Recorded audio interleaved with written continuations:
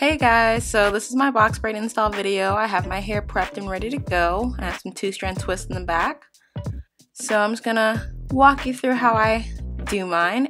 So some of my edge controls I will be using are the Curls Passion Fruit, Eco Style Olive Oil, the Argan Oil, Creamy Nature, and Shea Moisture Black Castor Oil. So as you can see, I'm separating the hair into 3 sections. So I have one bigger section, then a smaller section that I'm going to loop between them. So I have 1, 2, 3 legs of hair. And I'm just going to position that on top of my twist and attach my twist to the smaller leg of hair and begin braiding. And as I'm braiding, I tend to pull my twist a little bit to slide the extension hair closer to my root so I can get a more secure grip. And then I just continue to braid it all the way down. Now actually this hair is from my old Senegalese install I did, but I only wound up keeping that style in for about 4 days, so I just saved the hair, washed it, and conditioned it. Now as you can see, I am twisting the leg of hair in my hair where my hair ends to make sure that that hair doesn't pop out of the braid. So you can kind of see the end there. So I'm just going to take that piece and roll it underneath and then hold it really tight as I begin to braid to make sure that the end is secure.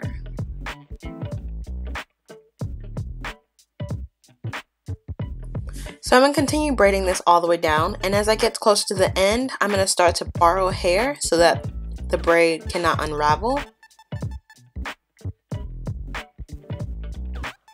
Here's a look after I've done about 2 or 3 rows in the back.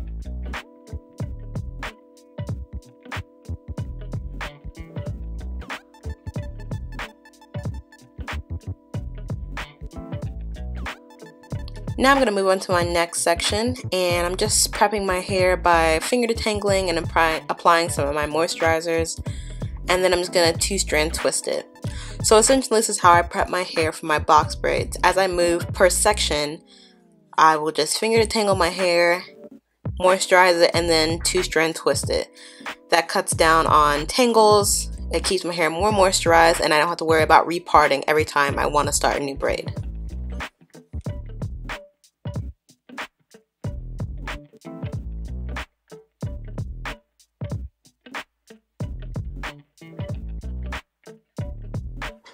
Okay, so this is my hair about 1/3 of the way done. They're about medium thickness, and I think they just reach about waist length in the front. So here are 2 more sections that I've just 2-strand twisted, and I'm going to clip one out of the way and then work on this one. So starting on the hairline, I'm going to apply some edge control to my roots of this twist and then just twist it and roll it. I'm also going to apply some to my actual edges and smooth those down to make it look neater.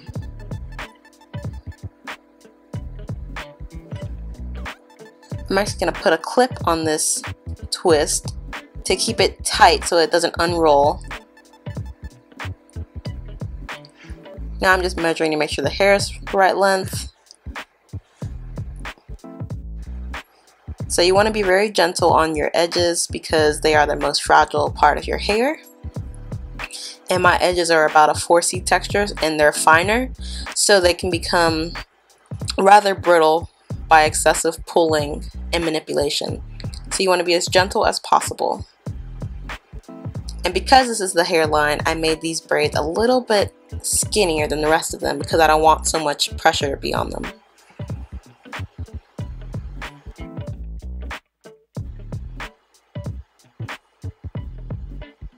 On to the next section. So this is what I'm using. I'm using the Cantu Coil Calm Detangler as my leave-in.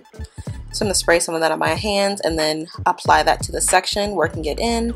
And then I'm going to go in with my Care Style or Step 3 Oil Moisturizer and a little bit of my Lotta Body Curl & Style Milk. So those are the 3 things I'm applying to my hair before I start twisting it. And it keeps my hair nice and soft. The Cantu product has glycerin, so it locks in that moisture, and the Care is very hydrating and is a great sealant. And then I just go in with the Lotta Body as my cream. So essentially I'm doing the LOC method. Sometimes I use the lock method, other times I use the LCO method. It just depends what products I'm using and what state my hair is in. Because my hair is stretched and I'm installing box braids, I like to use the lock method because I feel like it keeps my hair better moisturized for a longer amount of time under this synthetic hair. And also with these products, had I been using other products, I might have done the LCO method. Alright, so I'm on my last twist of my last section. So I'm just going to go ahead and twist these up.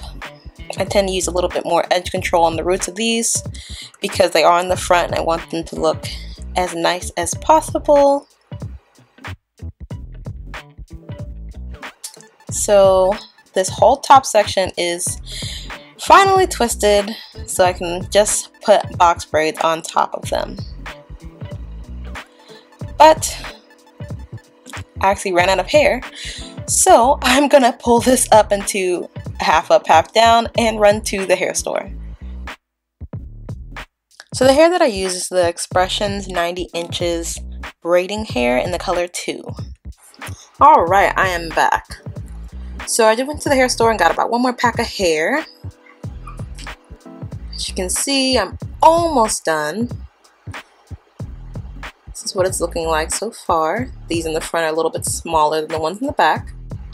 The parts are a little cleaner in the front. Looks like I have a lot of braids because I do, but it's not heavy at all. I just have a lot of hair.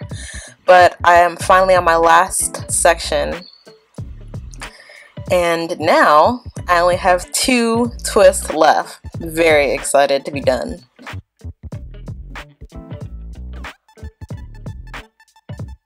I think the ones on the hairline tend to be the hardest for me to do. Sometimes these I made a little bit smaller, but I'm also trying to be really gentle on my edges and make sure they look as neat as possible because they are the ones that people see the most because they are in the front. So just take your time and be patient.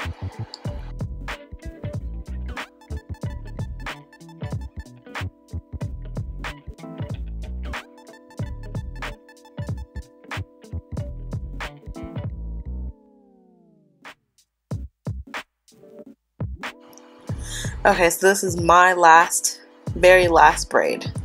So excited, I was so tired of sitting. I've been doing this for 2 days straight, so I think approximately 16 hours almost. This is the new package of hair I just bought, so you can see me kind of feathering the ends, and I'm going to apply some gel to it just to make it a little bit more tacky before I braid it in.